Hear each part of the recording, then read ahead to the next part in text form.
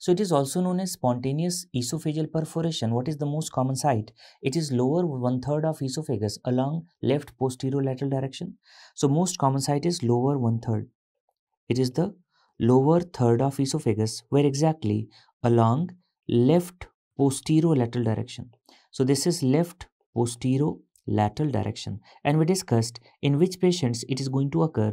It is going to occur in the patients who are having forceful vomiting, repeated vomiting, and vomiting occurs against closed glottis. Because of that, what will happen? There will be very high pressure in the esophagus. You can see here. Whenever vomiting again occurs against closed glottis, so there is very high pressure in the esophagus. So what happens? Esophagus, it is going to perforate along the weakest part, and that is lower one-third along left posterolateral direction. So whatever the vomitus which was supposed to come out, now that vomitus enters into the mediastinum, and because of that patient develops severe mediastinitis. And because of this severe mediastinitis, what's the problem? There is thoracic pain, there is vomiting, and there is cervical subcutaneous emphysema. So tell me, what is the name of this triad? Frequently asked question. This is Macular's triad. So Boerhaave syndrome, it is characterized by Macular's triad. What are the components? Thoracic pain, vomiting, and there is cervical subcutaneous emphysema. Clear? Imagine the patients who are having massive contamination. So if there is massive contamination or if there is massive inflammation, these patients are also going to develop fever and sepsis. So what happens? Some of the patients are going to develop fever and sepsis. So fever and sepsis, it is going to occur in which patients? The patients in whom there is massive contamination or massive inflammation. So if there is massive contamination or massive inflammation, then there is fever. Suppose we are going to perform chest x-ray. What's the finding? So you are going to find hydropneumothorax on chest x-ray. And what is the investigation of choice for diagnosis? Obviously, we are going for esophagogram, not the barium. Which one is preferred?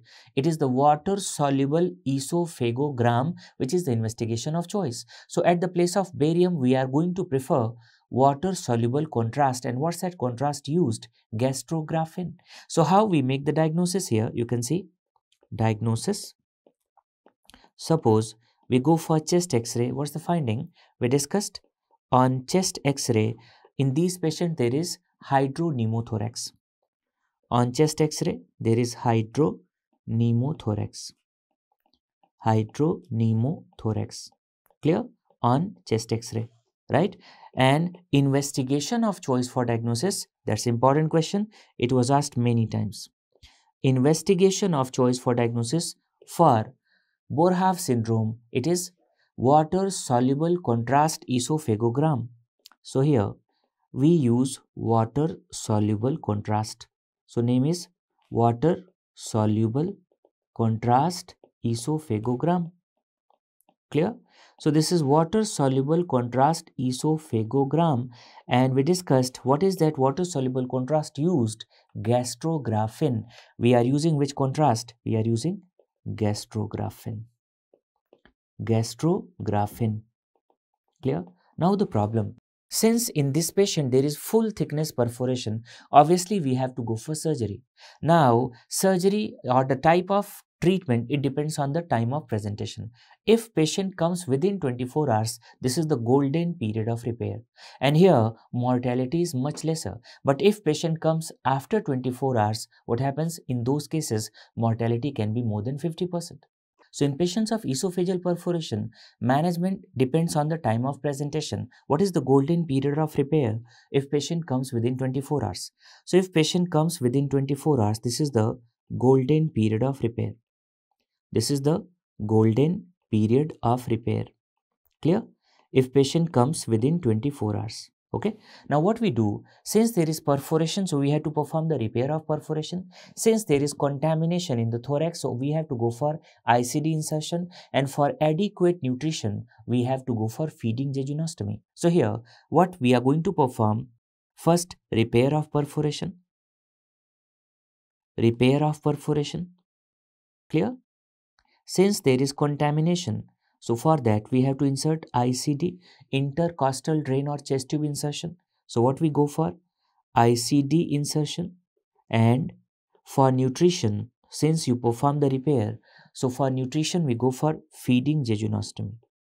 So for the nutrition we go for feeding jejunostomy. Clear? But what after 24 hours? It's difficult to perform the repair because esophagus is not having serosa. So it's very difficult for esophagus to hold the sutures, because after 24 hours what happens? Those margins of perforation are very friable. So rather than going for repair, what we do? Rather than going for repair, we perform esophagostomy. Rest of the things are same.